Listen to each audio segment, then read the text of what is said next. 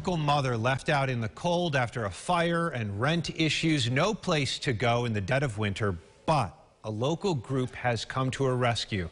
Here's Christian Garzone with this story. Christian. Adam, Jessica Lane and her kids pulled up to us in their car this week. That was their home.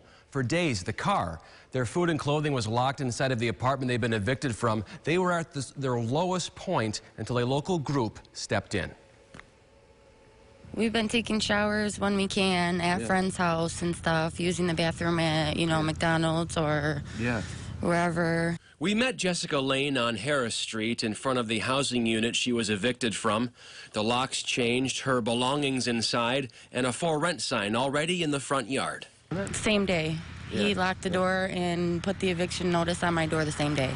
Lane says in addition to getting falsely accused of late rent, she was also blamed for an electrical fire on New Year's Eve, the result of a cheap job done by the landlord. He decided to use speaker wire to wire the house. The Rochester Fire Department did confirm a smoke event happened on that day due to faulty wiring in the basement. Well, there's a lot of factors behind how wrong this is. At this time, we have nowhere to go. We're just in the car. Or so Lane thought. The next morning, the Open Door mission was able to place her and her children into a hotel and provide food and clothing. It was heartbreaking to hear that a mom and 3 kids were living in a car. Ramon Cintron is associate director at the Open Door Mission. With a situation as desperate as Lane's, he says they moved quickly. I think she's doing an amazing job as she has been advocating for herself and her family, so we're partnering with her.